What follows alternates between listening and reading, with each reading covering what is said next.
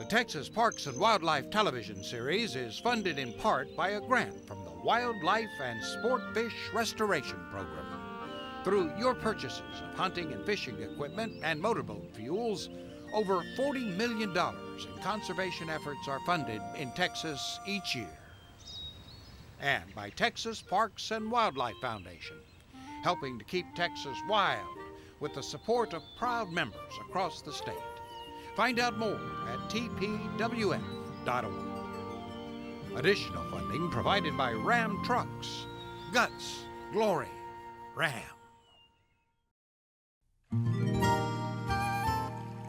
Coming up on Texas Parks and Wildlife.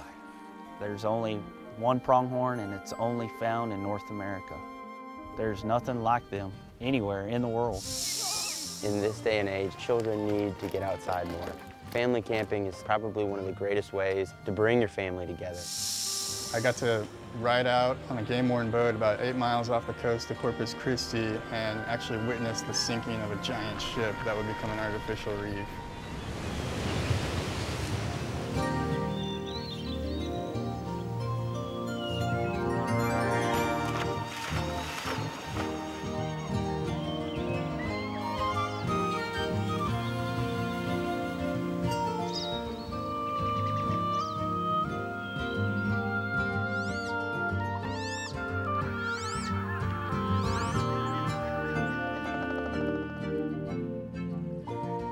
Texas Parks and Wildlife, taking Texans outside for 30 years.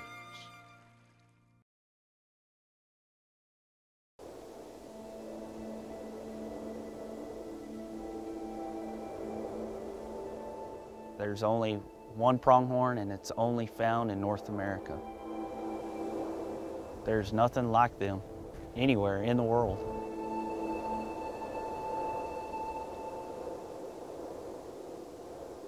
My name is Sean Gray, and I'm the Mule Deer and Pronghorn Program Leader for Texas Parks and Wildlife Department. Sean is on a mission to solve a mystery. He and many other biologists are trying to understand why the pronghorn population in the Big Bend region of Texas took a sudden plunge. We just pulled the right kidney. Through extensive research, biologists are understanding the factors of the decline and how they interact with one another. One fact is known: drought has definitely contributed to the problem.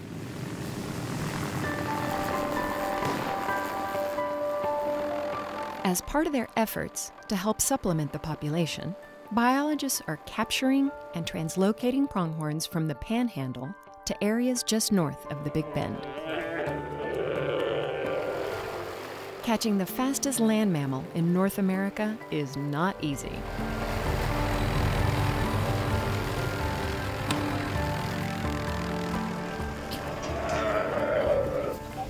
Of the 200 captured, 52 of the antelope are given satellite receiving radio collars that will help with the research. After a 9-hour drive, the pronghorn are released in their new home. Trying to get into the mind of a pronghorn is very difficult. However, using the new technology, the new satellite collars, will help us to finding those answers that we really need. We noticed that pronghorn were concentrating or would run into a fence, and they couldn't find a passage through the fence. That animal would stay in a corner. Pronghorn will not jump a fence. They'd want to go underneath a fence. Coyotes have figured this out. This is a map of the Trans-Pecos with all of the GPS locations from the pronghorn that we translocated. This is a zoomed in image of fences and multiple animal GPS locations. So we have pronghorn locations up and down this fence line here. And when they get bunched up in a fence corner, that's when problems really start to happen. And we had several of our pronghorn get killed by coyotes in fence corners. While the satellite data from the collars showed the scientists a problem, it also helped them find a solution. Here we have a fence corner, and using our GPS collars, we observe many of our pronghorn being stuck in fence corners. And so what we did was we raised the bottom strand of this 5-strand barbed wire fence that was originally about 12 inches off the ground to at least 18 inches off the ground to allow pronghorn to move freely. This fence modification keeps pronghorn from being trapped in fence corners. The net result is pronghorn can access more country, and it's also decreased the amount of predation that's going on as well. We're learning a tremendous amount each day, and hopefully we're getting closer and closer and closer to finding those answers that we really need to help these populations flourish again.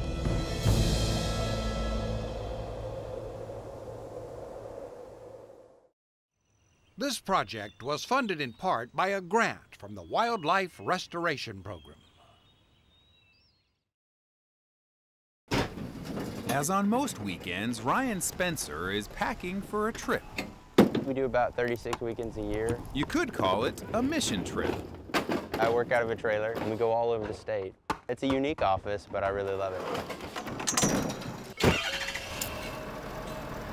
Ryan travels to win converts, but his mission is not a religious one.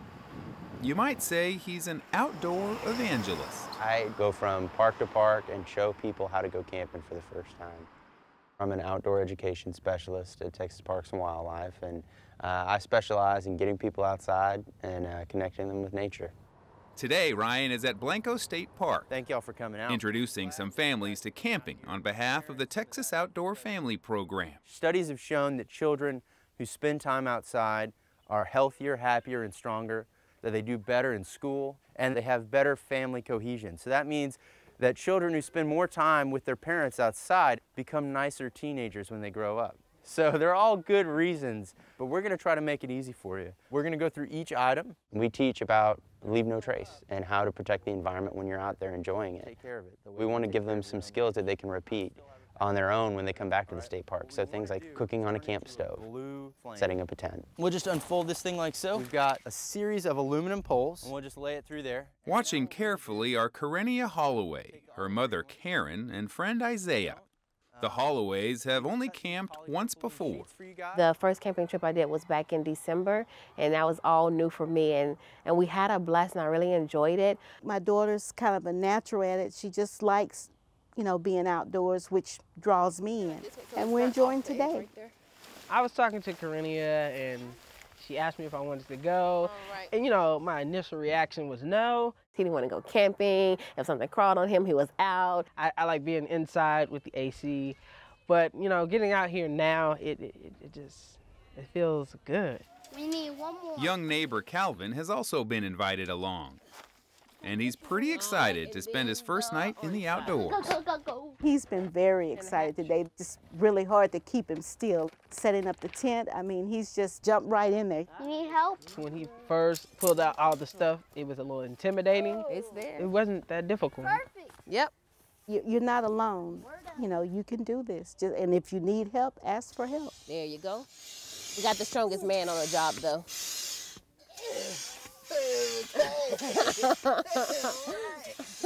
This actually gives you a time to come together and just talk to one another and just experience life together. And so that's something that we don't always get the opportunity to do. Other campers are here for similar reasons. We thought this would be a great way to kind of get the kids outside of the house, away from the technology, the iPads, television, and realizing being outdoors, having some fun outside can be a great way to spend the weekend. Kind of like a trade. A little technology can help the transition. Do you know what GPS stands for? Does anybody know? There's two spheres of thought. One is that we pluck kids away from technology completely, and the other is that we kind of ease them into it. Fun day today. I'm kind of a fan of the latter. What we do is what we call a modern day treasure hunt. Geocaching, for example. There's a bunch of satellites up in the sky to actually relay your exact location and coordinates onto this thing. This one goes north? Technology may tend to keep us indoors, but geocaching combines gadgets with outdoor exploration. So you're close. It says what? 4 feet. Ah, they already found it. I don't know where it is. I liked going around and finding stuff with the GPS. It's right in this area. Calvin really enjoyed the geocaching, and just even seeing what's out here was really nice. He was on the hunt for something. It has to be one of these plants. Oh! You found it! Everyone loves a treasure hunt, Where'd it go? regardless of the treasure itself. What is it? I don't know, it's a piece of paper. Yeah, that was a lot of fun. We spent a nice chunk of time locating a couple of things, and the kids enjoyed finding a little treasure. By afternoon, the cool Blanco River is calling. Yippee-doo, sir. And there's another way to enjoy the water. Kayak. Paddling a kayak is a new experience for Calvin. Excited? Yes, sir. Can I get a high five? That's what's up. All At right. first, he didn't want to do it, but after we got in the boat, smooth sailing, you know, he was all for it. Yeah, Calvin, that's good. Going up the river, down the river, yeah, pretty cool. Uh-oh. We were out one direction, then we were out another direction, and finally my daughter said, Mom, just put your paddle down, just sit and relax. I really like being in the water because it's really serene, it's kind of peaceful, but it's hard to kind of steer. I tried. They ran into us. I don't know if you saw that collision. But after that, it was pretty good. It was just something I had never done before, so maybe if I do it a few more times, maybe it will finally get through to my brain what to do exactly. But I had fun. Never done kayaking before. This was the first time. So it's a little bit hesitant. I don't know if he was going to like it or not, and he enjoyed it. And there are more firsts for the Folgar family, who hail from a place where camping doesn't come naturally. From New York City. Closest I've been to camping was in 2004, we had a blackout. But the lack of experience doesn't keep Aiden from catching his first fish. First one ever. It's a pretty cool fish, Aiden. Yeah. Pretty awesome. Of course, a fish is not guaranteed for every family. What am I doing wrong? But some guidance is always available. We're gonna go one direction. That was something completely new for me, going out there and really trying to work at casting it to make it look really easy. You have to really just get it right when you're clicking the button, but that was fun, and so I would do that again. I would. I didn't reel in the gator, but you know, maybe next time.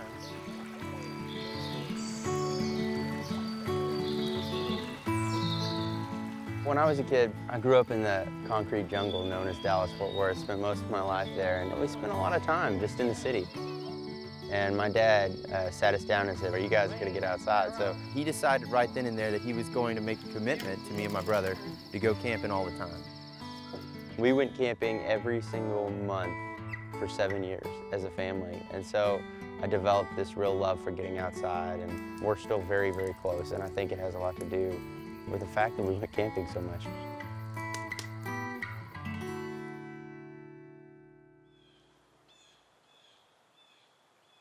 What time is it? A weekend is over quickly, Oh, darn. so one outing may not make lifelong campers. You want to leave the poles where they are. You make it easy for folks to come out and try it for the first time. You want to make sure that you let it dry out. We try to take the scariness away from camping. And we're just going to drop it in. Thank you very much. I'm going to try. One weekend can introduce the simple joys of getting outdoors together. They show you how to camp. We're highly satisfied with what Texas Outdoor Families did for our family. We just try to make sure that the experiences that they have with us, they have the confidence to go out and do on their own again.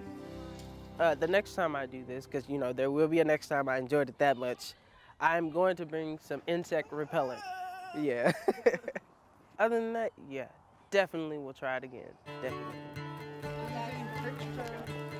My wife, she's eager to be a part of this as well.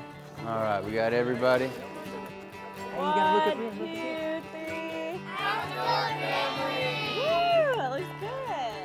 I hope to bring like more people the next time that haven't done it, just so they can experience it.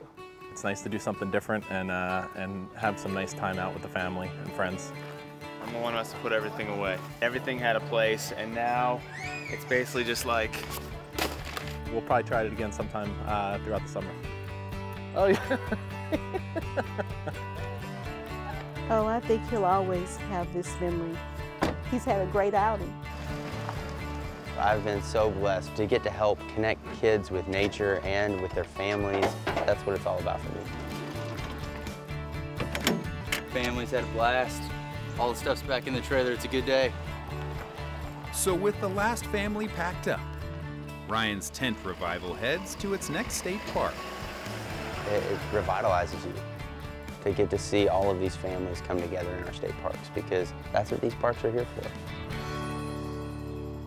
To see a calendar of upcoming workshops near you, visit our website and join the Texas Outdoor Family Congregation.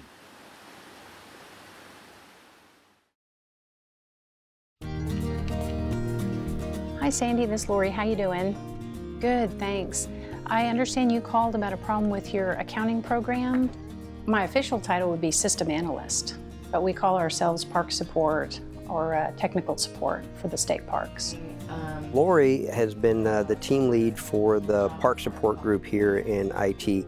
She has an excellent reputation. You go to just about any state park and you mention Lori's name and they know who she is and what she does. So only that one is misbehaving then? If they weren't doing what they were doing, we wouldn't have parks. So I think they are my inspiration for doing what I do. I'm trying to think, sometimes when things like that happen, there's something that out of the ordinary that occurs. You want to make sure that you get their problem solved so they can get their people on their way to enjoy their time in the park. But there's always something new. It never becomes redundant. Hi Sophie, this is Lori from Park Support. How are you doing today? Good. I'm calling because our printer's lagging again on the timing. We have parks call that are trying to check in a camper into a particular site and they're not able to get them in there for one reason or other. So we troubleshoot things like that, as well as any hardware issues with cash drawers, receipt printers, credit card swipes. We have 2 additional people, including myself, where we trade on call. We go a week at a time. We're responsible for any issues that come up after hours or during weekends. It can be in a few places. If you go down to the bottom right corner near the time, I know my family really appreciates the outdoors and what I do, so I think they fully understand the importance of the work. Hi, this is Lori from Park Support. How are you doing this morning? I don't think about the sacrifices that I make during the weekends because I know our park people are sacrificing too. So being on call, it's not a big deal. I enjoy it. That'll be Carol and Lynn over there. We're really lucky to have her here in IT. I think you wouldn't find a single person here that doesn't feel that way. Parks and Wildlife, this is Lori. I'm really happy doing what I do at Texas Parks and Wildlife.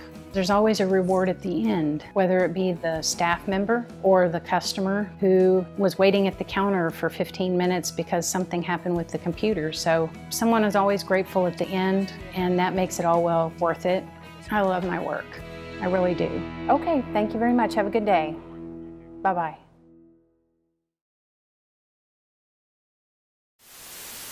It was 30 years ago that the Texas Parks and Wildlife television series, originally known as Made in Texas, got its start.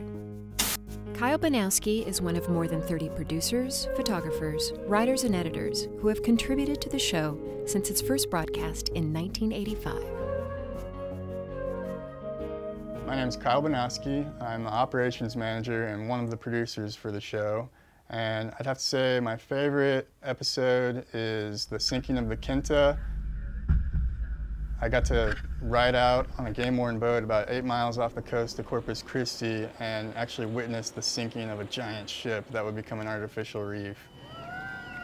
That was something I never thought I would see in my life, as a boat sinking in the ocean. So I hope you like it.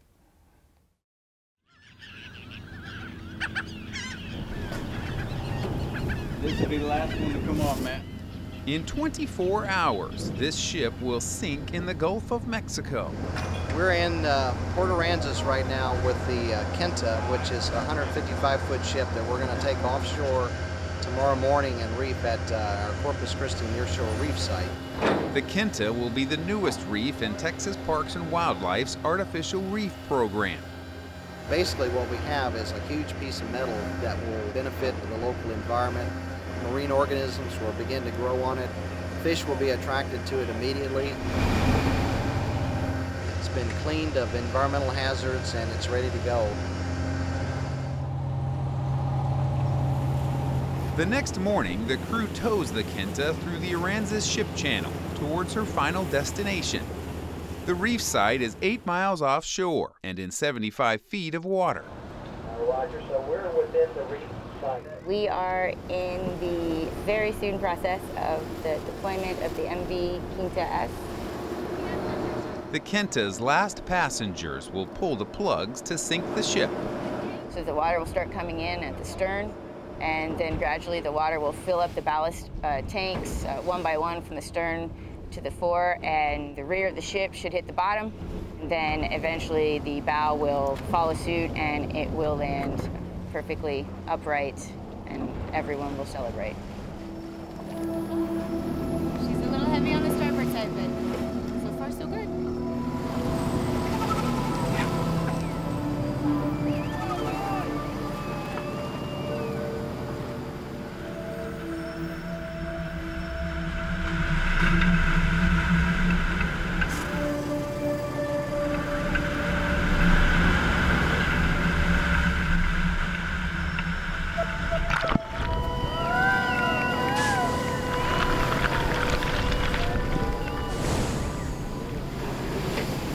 There goes the buoy.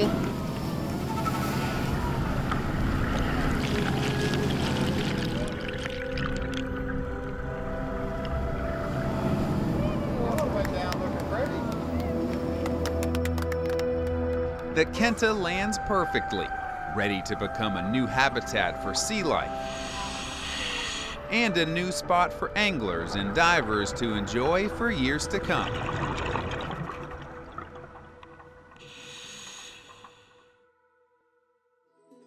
For more information about the Texas Parks and Wildlife Department's Artificial Reef Program, visit our website. Use the interactive reef map to explore over 50 reef locations in the Gulf.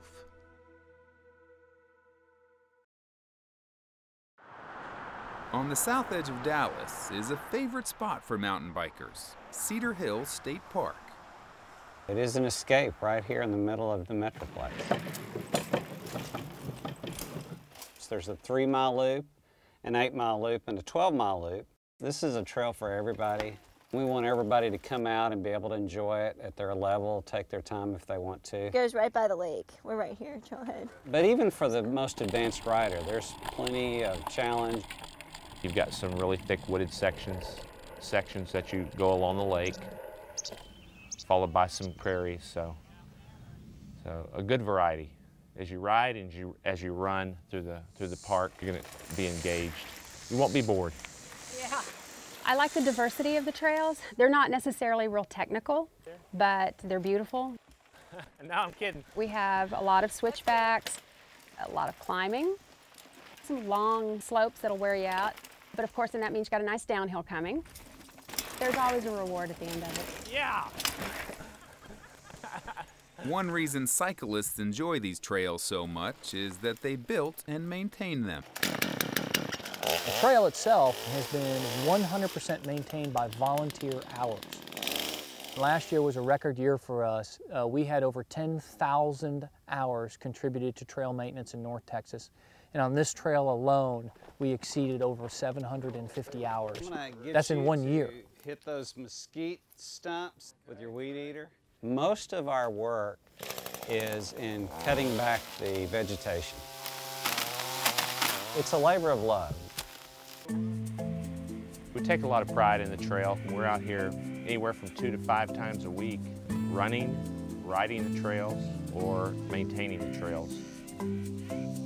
This place is like a gym in the Metroplex. I would highly recommend it. Oh my gosh, look at the sun. Wow.